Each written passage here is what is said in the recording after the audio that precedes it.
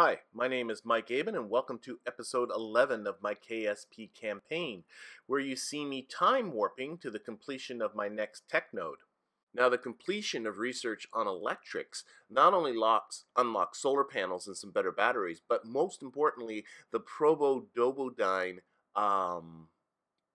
probe core, which will allow me to have SAS on my unmanned vehicles. So, first thing I did with this was to redesign and build Muna 1, which you might recall from a couple of episodes ago, I have plans to impact the moon with. I spent a lot of time a couple of episodes going over the design of this thing, so I'm not going to spend any time talking about that now. And then with that done, I went right into building a second unmanned craft.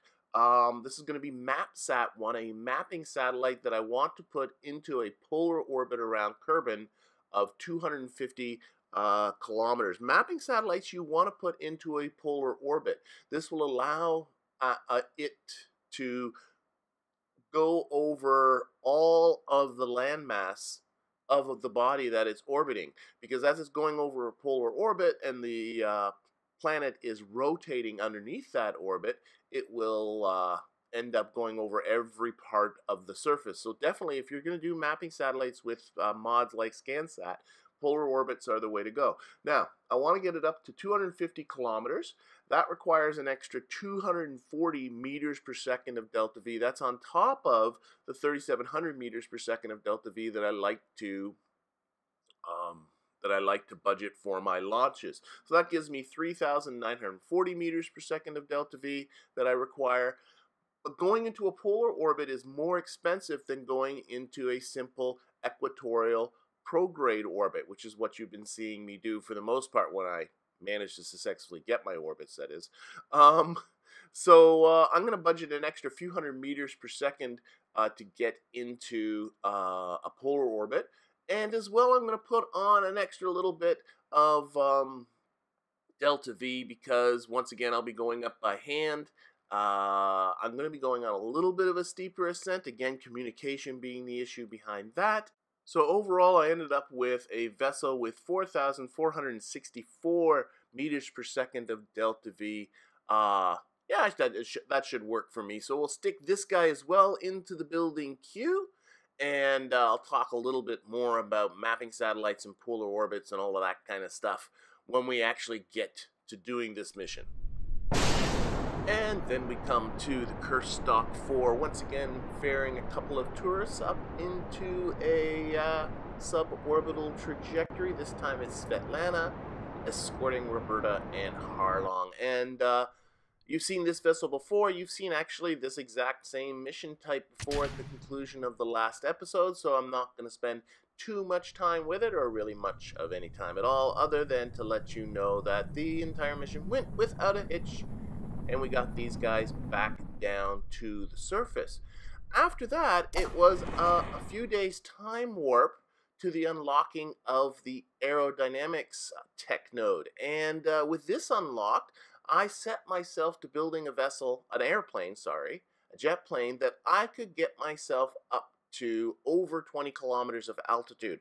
There are a number of these Kerbin survey missions that keep coming up that require getting to these kinds of altitudes. So this is a purpose-built craft that I'm not going to show you because I'm actually pretty happy with the design. I think it's a little bit unique, and I don't want to spoil anything, and you'll get to see this when I end up using it to do a mission, which unfortunately will not be in this episode. Instead, we're going to move on to the Kerkeri 4, which has had a couple of additions since the last time you saw it. It's got these launch clamps on it now. I've had these unlocked for a little while, but this is the first time I've actually been able to spare the part counts in order to put them on. And I've also put on some science on this guy. I'm hoping to collect a bit of science. This is, again, of course, another tourist contract, though it is a little bit of a different one. This is one of these mega contracts where there's not only some people to ferry around suborbitally, some of them want to go and do orbits, some of them want to do flybys by the moon and by Minmus. So I'll be working on this one for a while. And to be honest, I think I'm going to try and phase myself out of doing these tourist contracts because I need to do stuff that's just going to make a little bit more cash. I want to get that cash flow going and start upgrading my KSC. Whoa, what the heck just happened? What just broke off there? Something just broke off. Everything seems to be still flying fine. I have no idea what that is. There's a little chunk of debris down there falling away. It just came off of the rocket. What? There it goes again. I have no idea what's going on. There's debris down there just falling off of this rocket, but I don't... Oh, that's really weird. I don't understand that. Like, I'm looking around, I don't see anything that's... Oh, wait, okay, well, I do have some science to do. We'll worry about this later. So we'll open up the materials bay. This will be my first upper atmosphere materials bay. I also get an upper atmosphere glue canister. Remember that, I actually have gotten that stuff from space. Oh, wait! That's a launch clamp. I'm being stalked by a launch clamp. Oh, that's weird. Obviously, some sort of weird glitch going on there. It doesn't seem to be impeding anything, so I think I'll just carry on normally with this mission. I was so distracted by that I actually didn't realize that my apoapsis had gone way past my target of 75 kilometers, and I've just run out of fuel.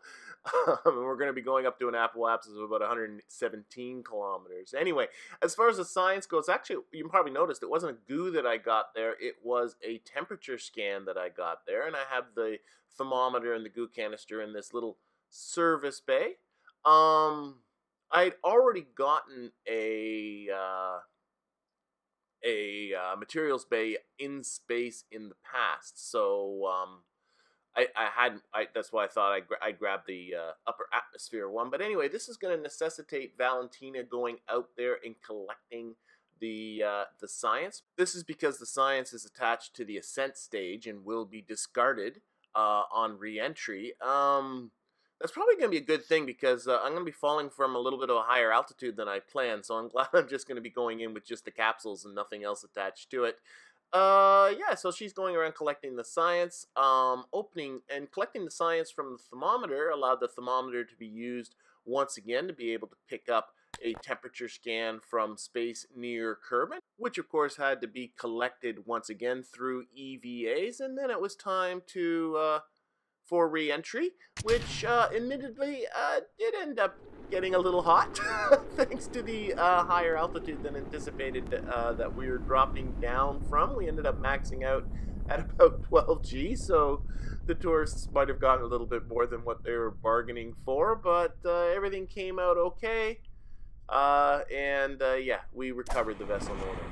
And with that mission completed, I thought I'd get into building my first of 4 communication satellites. The mission plan here is to have 4 of these things and to place them in roughly as close to circular as I can get, equatorial orbits with an altitude of 1,067.5 kilometers.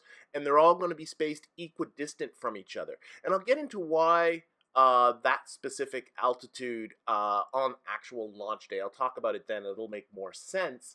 But at that altitude, 4 satellites will be able to communicate with each other just through the communitron antennas, and they'll also be able to communicate with anything on Kerbin's surface and anything in space around Kerbin up to an altitude of about 1,000 kilometers. So this will serve as a communication network, especially for my unmanned probes. And I'm also going to be putting on these dish antennas that will be able to communicate out towards the moon and to communicate out towards Minmus. So this will greatly enhance my ability to send unmanned crafts around. Now, I'll talk about, the actual mission plan in more detail on actual launch day, and I'll also talk about, the Delta V requirements and all of that kind of stuff. But I want to talk about something a little different first. I want to talk about electricity, because these antennas do take power, as does the probe core, and I want to make sure that this thing can survive the night just on its battery power. So, at an altitude of about 1,067 kilometers around Kerbin in a circular orbit, this thing will spend about 800 seconds in the night. And you can... there's some formulas you can look up to calculate that kind of stuff, or if somebody wants me to go over that in more detail in some future episode, I certainly can do that.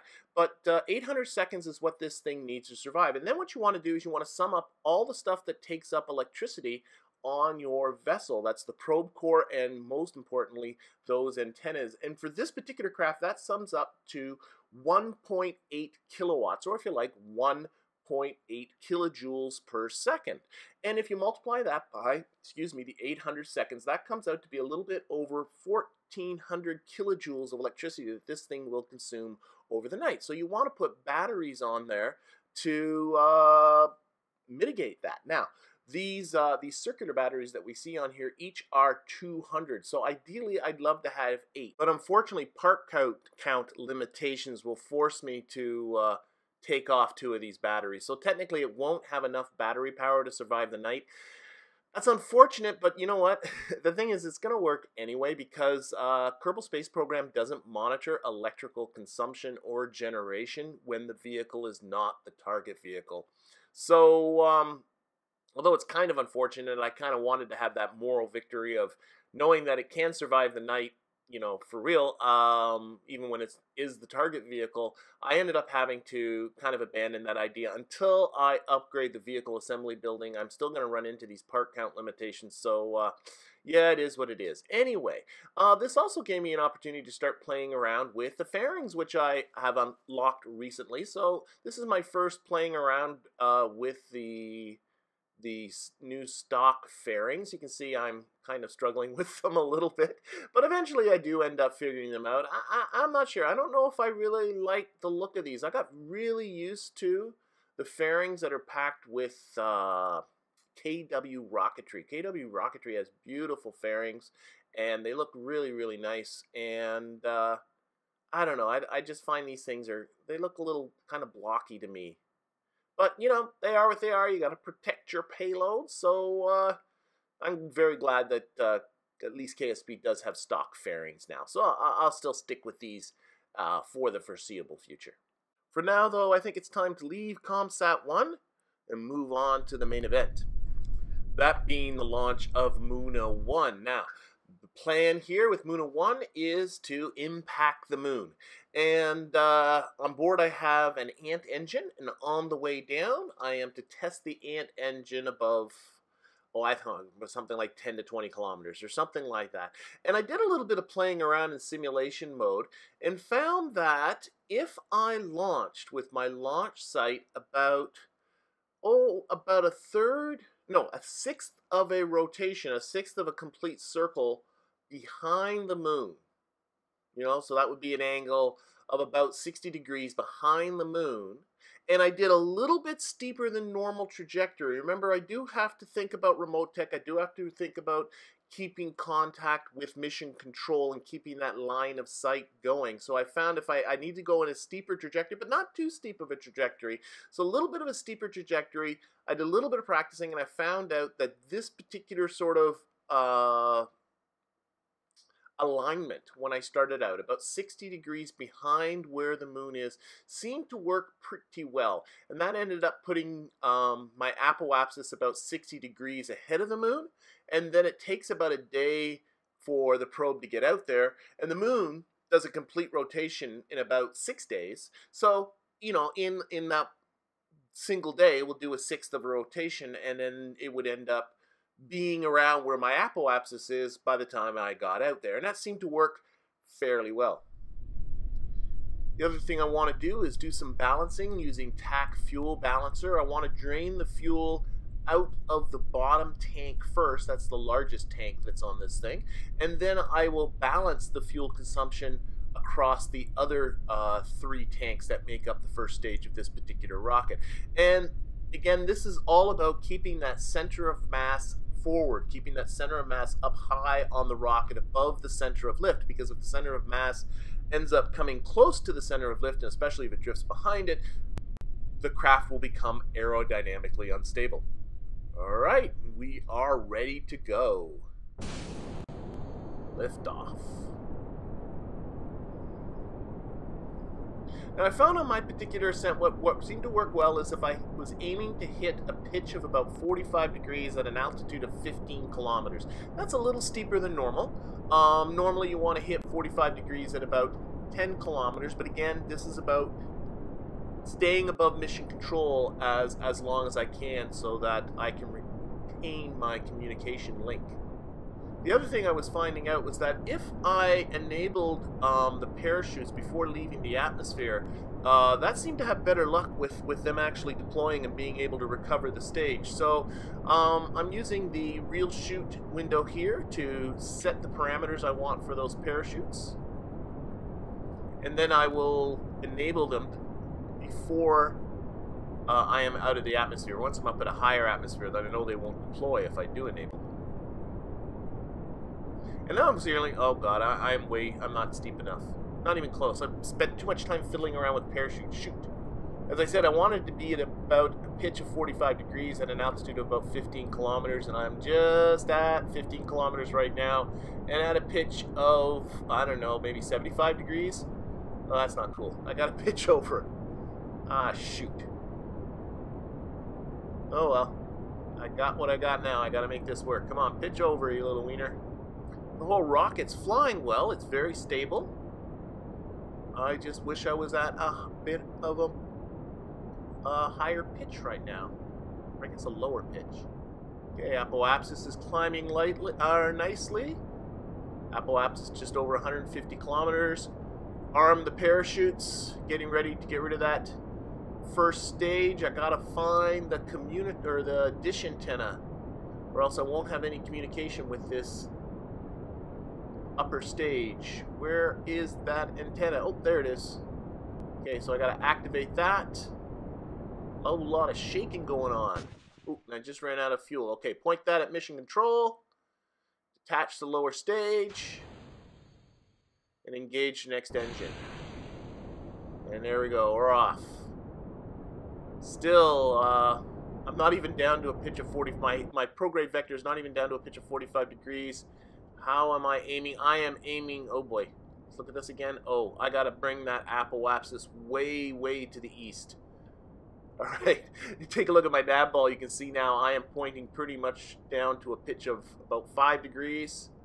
And that's not very efficient as far as raising my Apoapsis goes, but it's all about getting that Apoapsis to go further to the east, to get further ahead of the moon. Or else I'm running a danger of just missing the moon altogether. So I'll keep that pitch right down at 0. And I'm going to keep thrusting until my Apoapsis height hits about 12 kilometers, because that is the or 12,000 kilometers, because that is the altitude of the moon. Okay, reducing thrust.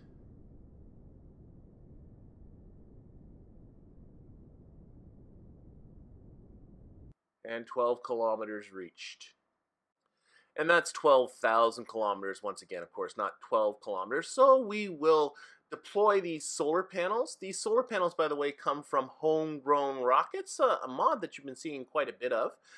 They are deployable solar panels, but they are static solar panels. And by that I mean they do not rotate to maximize the amount of solar radiation you're receiving. You can see they're not rotating right here. So what you have to do is you have to rotate the craft itself.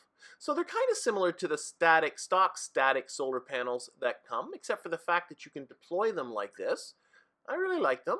What's especially nice right now, of course, is that they are just 2 parts, and they are producing a lot more than the equivalent amount of static solar panels. And they look good, too. I think this thing looks, especially once you deploy these little antennas that come with it, I think this thing looks rather badass. I'm sort of testing to see if there's any kind of compatibility with remote tech, and there's not. You can see when I closed that dish antenna, I did lose my connection up there at the top left.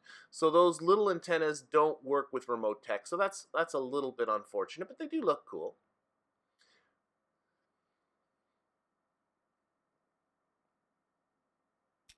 Oh, and I got a temperature scan. So I'm also do that temperature scan high above Kerbin. Transmit that.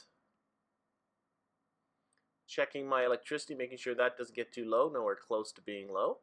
And I'll do another look at the thermometer. Sometimes you can squeeze out just a little bit more science, so we'll log. No, there's nothing to transmit. So no more temperature science to transmit. And I'm looking at this. Yeah, it's looking okay. There's nothing left to do but the time warp out there. And hopefully I will encounter the moon. You can see that yellow line. Well, there's my first stage. It's suborbital. It's going to crash back into Kerbin. Hopefully the parachutes will save it. You can see the yellow line connecting back to mission control. That's my communication link. Time warp out. The debris is now gone. That first stage disappeared. Let's check. Uh-oh. Stage destroyed. Well, that's not good. What happened?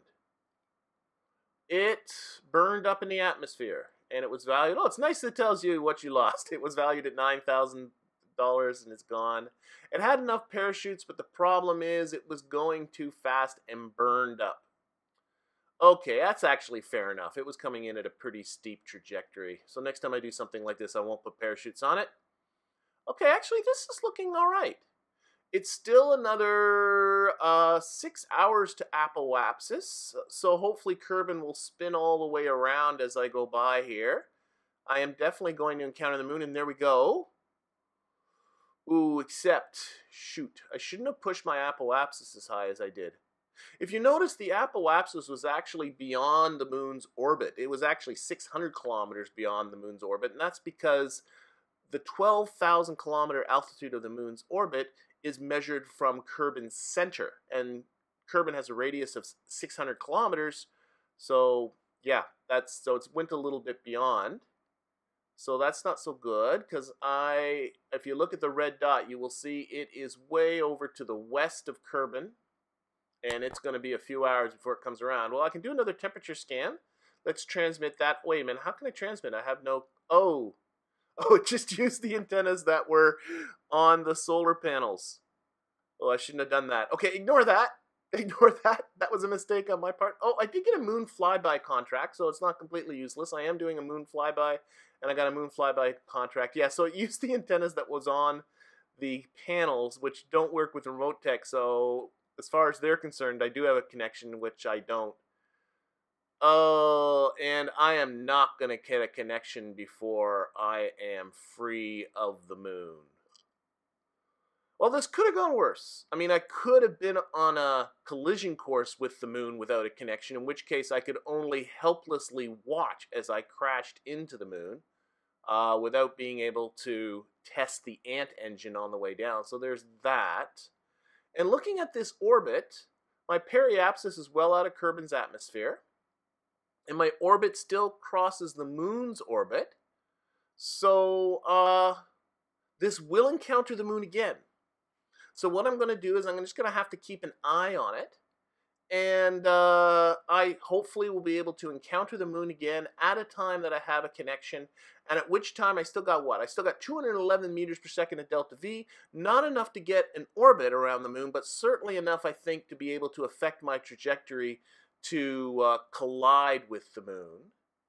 Oh, launch pad reconditioning complete as I'm doing my time warping. So we'll keep time warping. Yeah, the moon's getting away on me. I got my connection back.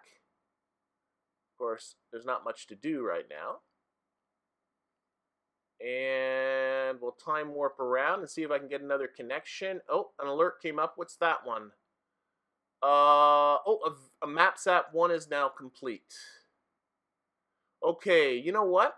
I'm thinking I might be better. Let's look at the V. Oh, there's only one thing being built in the VAB, so that I have two bays that are capable of doing construction. So I think I would be better served going back to the Kerbal Space Center and getting something else into the building queue. So we will leave MapSat 1 for now and see if we can not get something else building.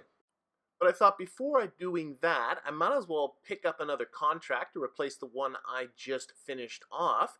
And the one that caught my eye is this Rescue Tamley Kerman from Orbit Around Kerbin. I'd love to pick up another. This is nice because you get another Kerbinaut for free, right? Because it actually cost me money to get Kerbinauts. It's something close to 100,000 Kerbucks for it. So yeah, I'll do this one, pick her up. She has somehow got herself stuck into this orbit way out past the moon's orbit. I don't know how she got herself out here.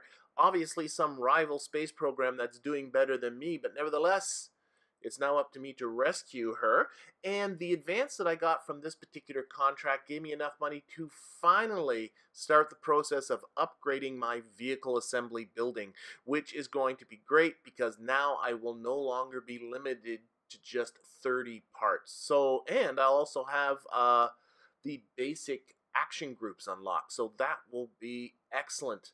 But all of that is going to have to be for a future episode. Thank you for watching, and I hope to see you next time.